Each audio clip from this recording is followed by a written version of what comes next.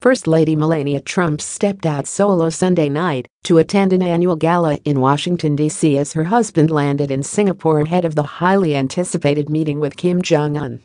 Melania, who wore a black $2,700 Escada gown, was honorary chair for the annual gala paying tribute to former President Abraham Lincoln at Ford's Theater.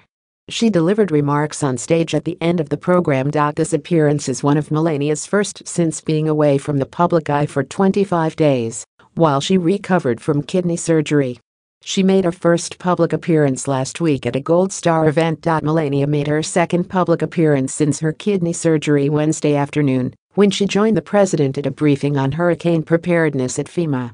The First Lady delivered remarks at the end of Sunday night's program, thanking Ford's Theater and the performers for a wonderful evening. She also congratulated the recipients of this year's Lincoln Medal, an annual award given to people who have exemplified the legacy of President Lincoln through their achievements and bodies of work.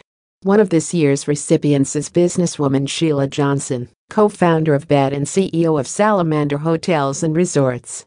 "I was honored to be part of such a special evening," said First Lady Melania Trump. "Tonight reminds all of us about the power the arts have in cultivating the American voice.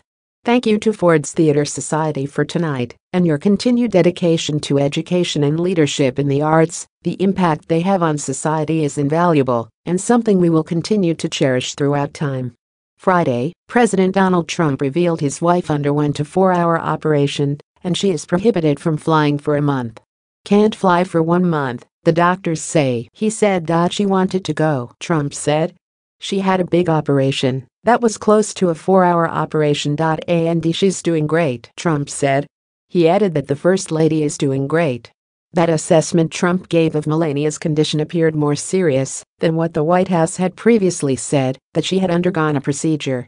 The procedure, an embolization, commonly takes up to 3 hours, suggesting that the one performed on the First Lady was more complicated than the average. She was also unable to fly with her husband to Canada for the G7 summit this weekend. After trying to smooth over tensions with the 6 other leaders at the summit in Canada, Trump spoke optimistically about his looming meeting and said he believed it would go well. "I will be on a mission of peace and will carry in my heart the hearts of millions of people all over the world," he said. The president arrived in Singapore Sunday evening and met with Prime Minister Lee Hsien Loong. Trump and his delegation had working lunch with Singapore's prime minister and officials at the Istana ahead of the June 12 meeting with the North Korean leader.